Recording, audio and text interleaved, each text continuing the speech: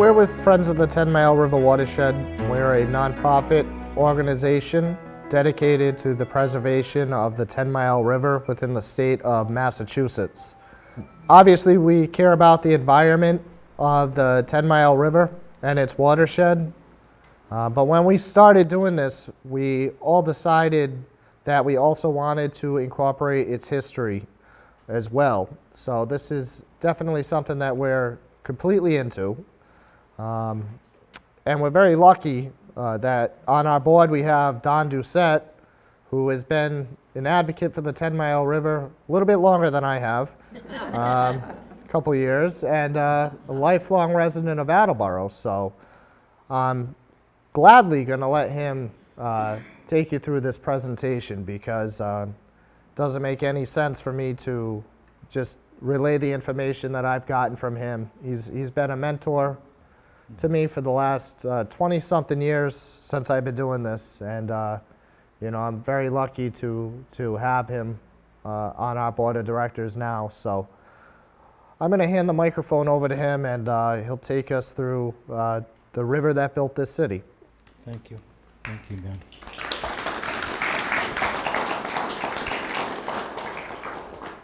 The river that built this city, that's a wide-ranging subject, and I don't think we can cover the entire subject this evening, but let's try and give it a try. I would think that most of us in this room have been cultured to think of things that have happened in the watershed, in the city, from the mind of a European culture, for the most part. And I think that what we know and what we have experienced in the 10 Mile River watershed, the general subject of the mills, what this building represents, the agriculture that was in the area and now is gone, is of a European history. It's a history of the bounding of the land. And the bounding of the land began when the first boats from Europe hit the shores of North America. And with the boats from Europe hitting the shores of North America, and the people exiting from those boats with an intent to settle, the process of bounding the land started immediately. And what happened at that point was a clash of two cultures. One culture would overwhelm and dominate another culture, because their lifeways and lifestyles and beliefs didn't mesh. And it was only a matter of time before there was friction between these two cultures. And the European culture, in about 400 years, we have about 400 years of history here, recorded history. But what I'm talking about, when I talk about history of the 10 Mile River watershed, there are thousands of years of unrecorded history. No written record. Those people who knew the history through oral tradition were subjugated and gone, and their culture was diminished. So the oral traditions of the early history of the peoples who were here ceased to exist. And in more later years, we've depended on science to give us the answers of the lifeways that happened here in the 10 Mile River watershed. When we think of the European development of the watershed, we all can relate to water power, steam power, damming of the river, damming of the tributaries, to the point where those things created the essence of the development of the center of Attleboro, We had mills here. Union Street was the heart of it. We know that. We had a steam company across the street that piped steam to factories all up and down here, Union Street, Dunham Street. And then what happened at that time? What happened? We had one of the biggest fires that ever hit the center of Attleboro. And it burned from down Union Street, part of Dunham Street, burned a fire barn down, of all things. The fire barn got caught in it. And a miracle happened here in Attleboro. The industrialists who were burned out, for the most part, made a decision to stick it out and hang in. And I think there were only a few who didn't reinstitute their businesses following that great Attleboro fire. And to make up for the loss of buildings, I believe, prove me wrong, the Bigney building on the other side was built for the redevelopment of the center of Attleboro after that great fire. Check it out. But what I'm saying is, we know basically the history of the development of Attleboro. And the 10 Mile River has been running through the heart of it since before recorded time. The 10 Mile River was birthed, and the face of Attleboro was birthed when the last great Wisconsin glacier melted and receded here in our local area. The face of Attleboro literally fell from the ice randomly. And when the water drained off the landscape, in this portion of the landscape, the thing that we call the 10 Mile River corridor was born. And during that time,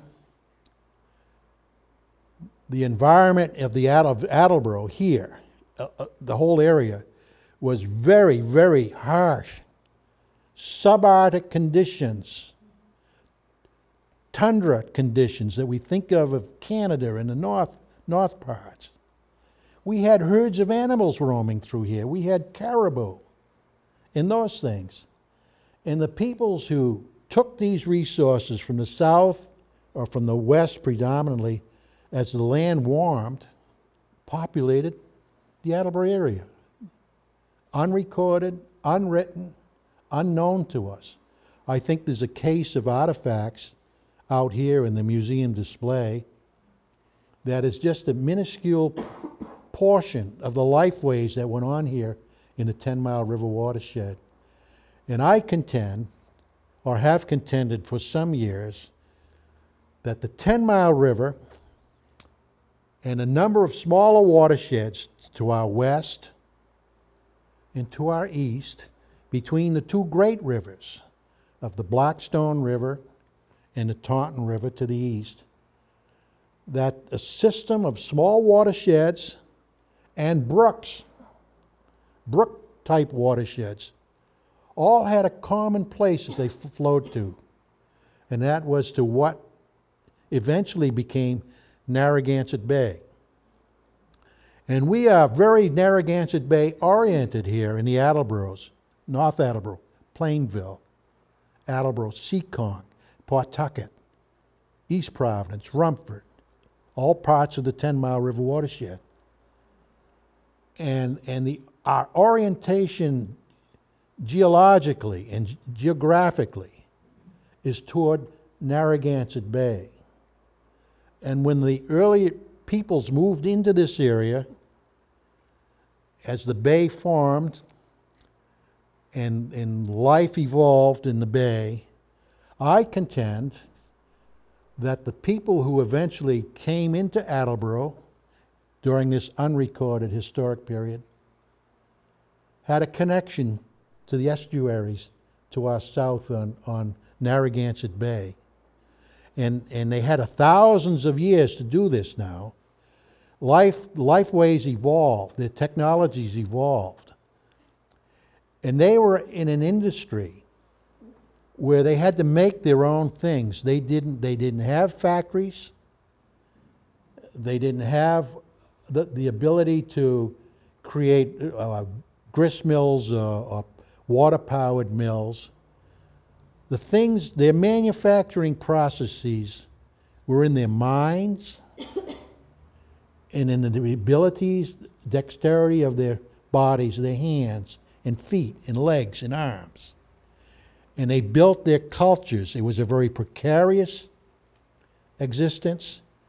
And those peoples that are associated with the 10 Mile River watershed and the early peopling of the city of Attleboro, what became the city of Attleboro, evolved. They evolved from great hunters that followed the herds. There was very little settlement during that period. I don't think we have historic evidence of a paleo site in 10 Mile River watershed, not that I know of. But as the landscape warmed and things warmed, the types of trees started to change, the types of things that they collected off the land started to change, the animals around them. And I say this, we have a problem today with dams. We want to tear our old industrial dams down and free our rivers.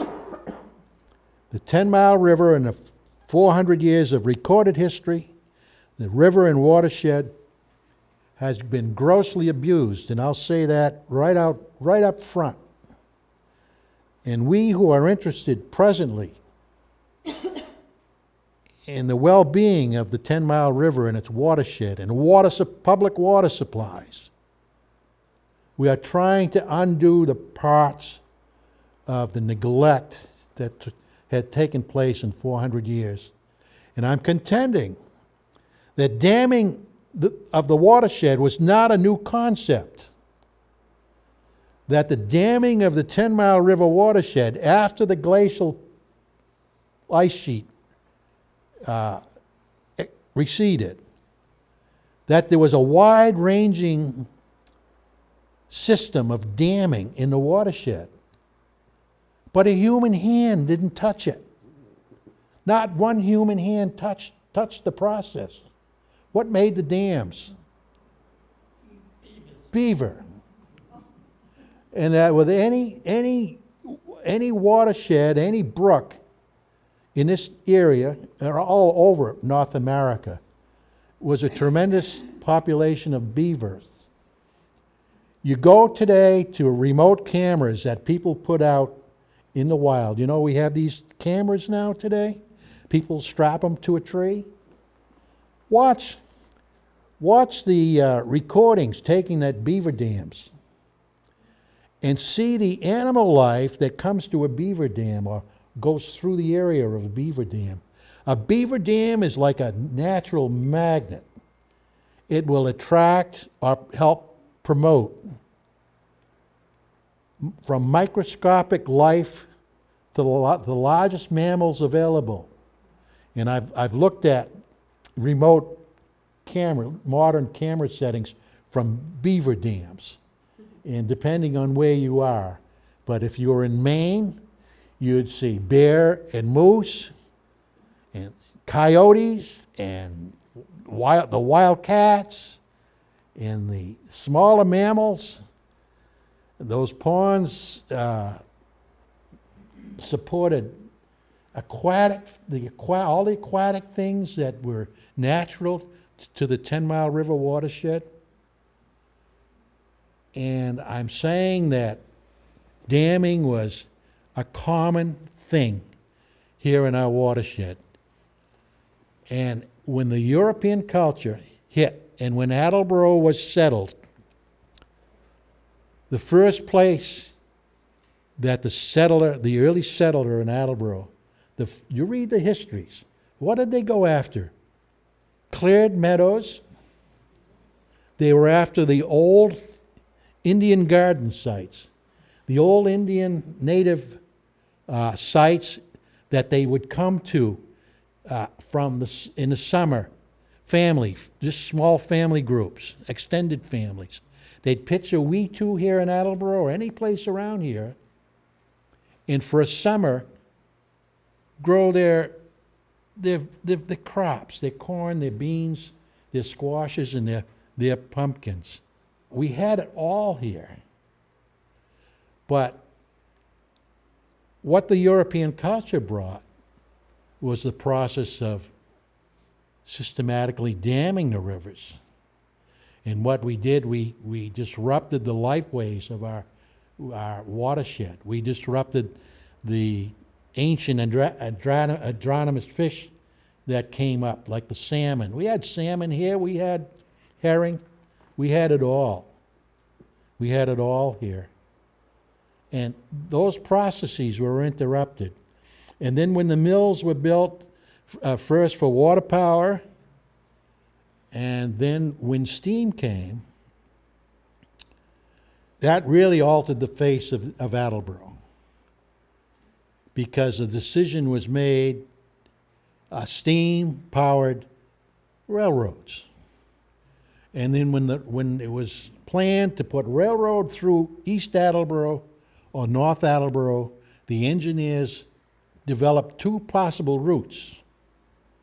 One was a straight route to Back Bay in Boston. We know Back Bay today, and we know it connects to the rail line here today. Nothing new. Engineers decided that in the, 1830s or 40s? And when the rail line, the main rail line, was put through East Attleboro, what we call the center of Attleboro today, and put right through basically a block over here. It wasn't elevated like it is today. It was grade level. And those trains went through old East Attleboro, grade level, right by the Attleboro Common. In the center of East Attleboro, I'm contending, prove me wrong, shifted from an agrarian, agricultural center, which we may call Farmers Village today, and when the steam train line went through, what did it bring?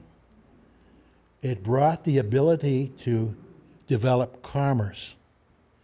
And what did the rail line through East Attleboro bring? It brought a direct connection to worldwide commerce. This East Attleboro podunk farming village suddenly was connected to the world, and we could trade with the world. And manufacturers said, we want to be near that line, because now with steam power, we can build our goods, manufacture our goods, put it on those railroad cars, and that's what it was in the beginning, was a commercial freight line.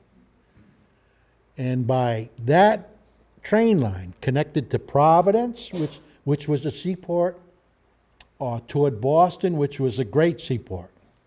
But it didn't make it to Boston all at once. It made it to Canton and stopped.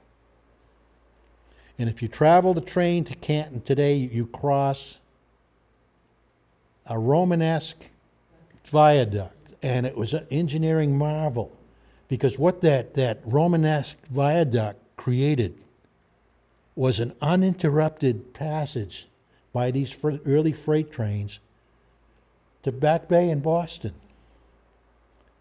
And what did that train going to Back Bay and Boston do? It created commerce on that end. And it caused the Back Bay to be filled in Boston. It caused the hills of part of Beacon Hill being leveled down a bit, and the hills out in Newton and Wellesley, out in that general area where 128 runs through today.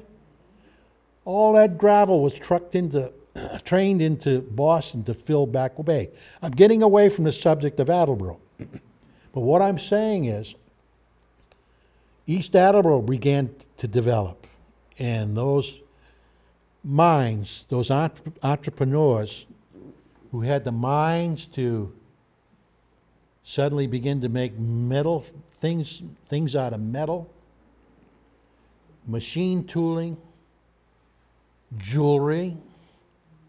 And Don, if it wasn't jewelry, that literally put East Attleboro on the map for manufacture.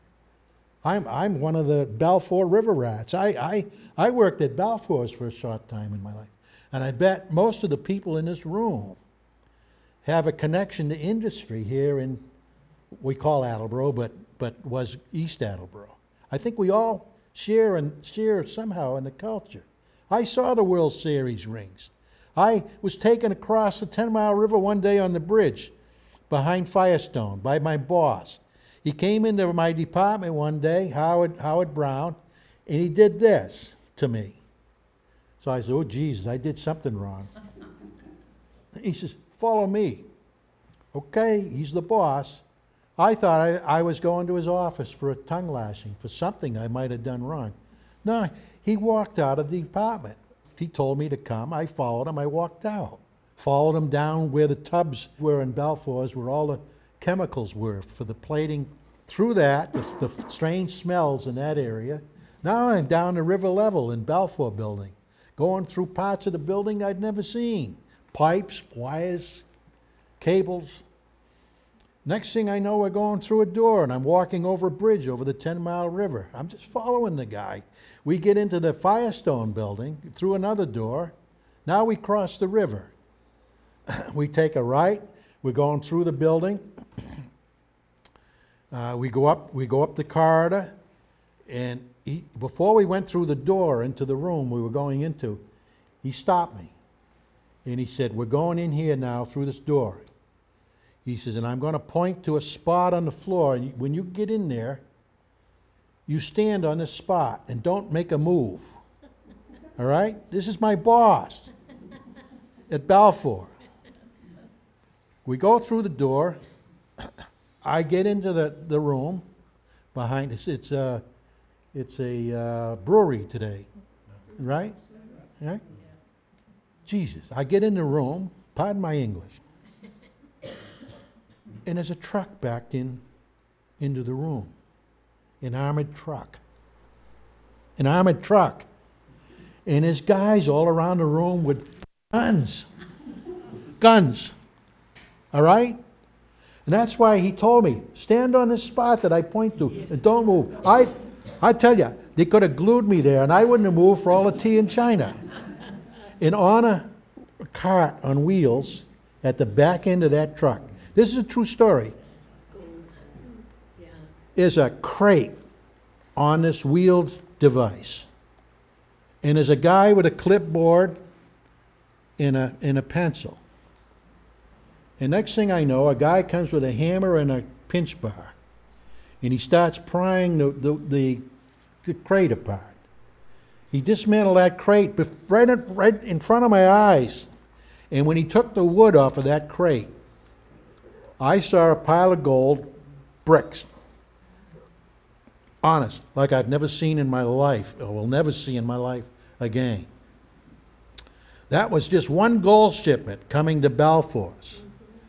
And when we talk about the development of East Attleboro, from water power to steam power to industry, that one incident to me said it all, because we had developed such great wealth here in Attleboro. We had a lot of money power here in Attleboro in the heyday of the jewelry industry. And I was in Balfour's toward the tail end of that heyday, and I didn't know it. I had no inkling that the jewelry industry in Attleboro would, in a decade, am I right or wrong, people? Almost in a decade, moved.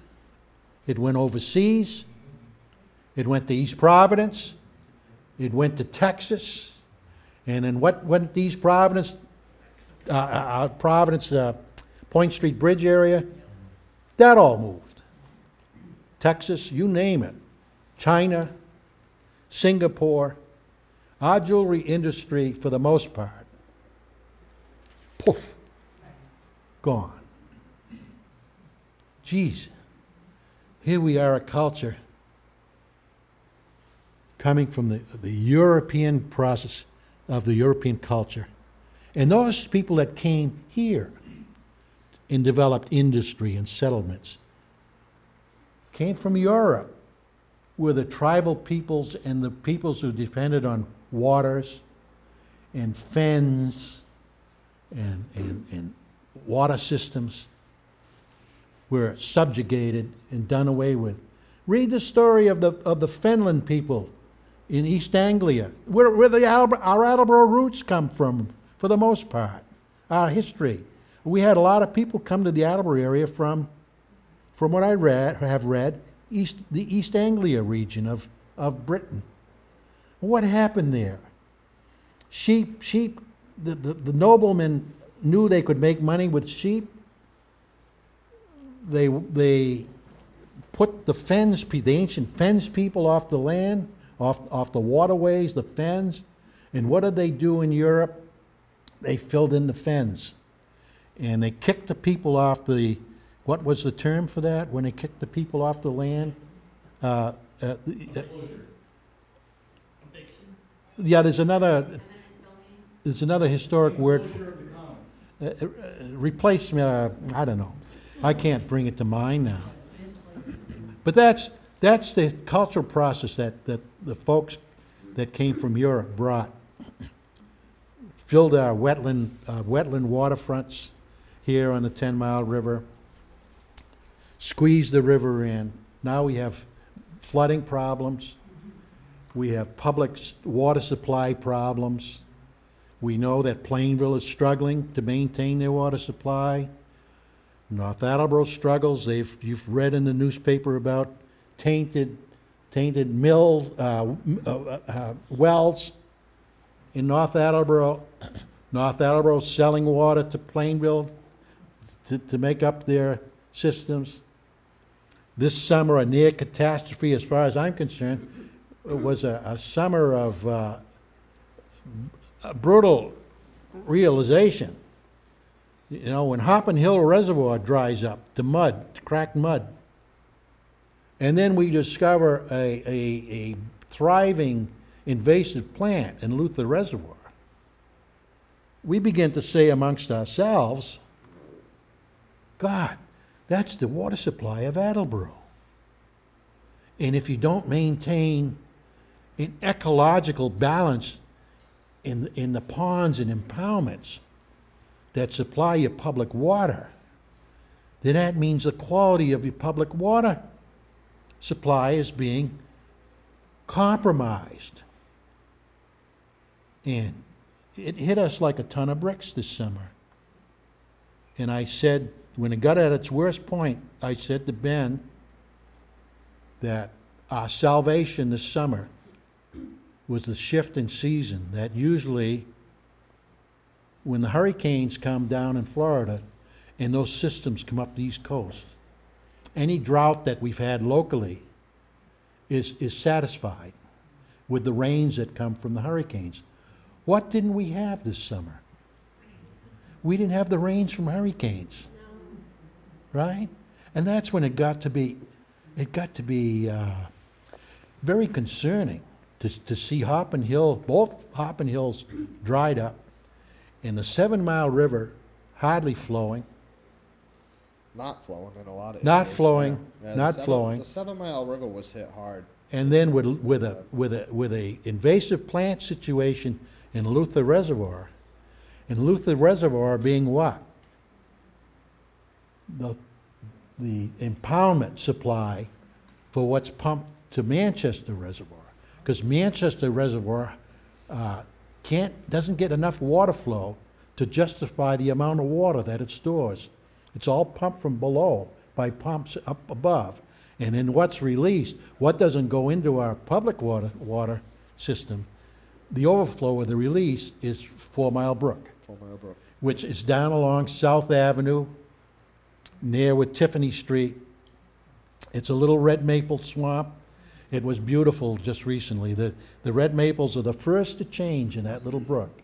And now all those leaves have fallen. I'm digressing in my thought processes here. But what I'm trying to say is, let me boil it down, that our history, the 10 Mile River history of what we know of as Attleboro, we know of in part. And science has helped us to develop the known parts of unrecorded history. So the 10 Mile River has been the main natural resource for the existence and the development of what eventually became our Attleboro. And I guess I've kind of gone around in a real circle. We've been to Europe, we've been to the last Wisconsin glacier, we've been to the prehistoric peoples, not even going through the incremental development of those peoples here. And there was the paleo, there were archaic people, there were the early archaic, middle archaic, late archaic, and then there was a woodland period of native people here in Attleboro. And when Maurice Robbins, in his book, The Early Indian History of Attleboro, you get that little book at the library. Maurice Robbins had it right. When Dr. Robbins said that Attleboro, before recorded history, was a backwater, summing it up in one word, that what we know of as Attleboro today was simply a backwater. And those native peoples who had a close association to Narragansett Bay would come up into the Attleboros of any one of our towns here on our little watersheds and would do their summer food production, their hunting. It was all done by hand and mind. And that is our development of Attleboro. And the river, the term, the river flows through it. The river has flowed through it all and is the silent witness to the development of human history here in our 10 Mile River watershed.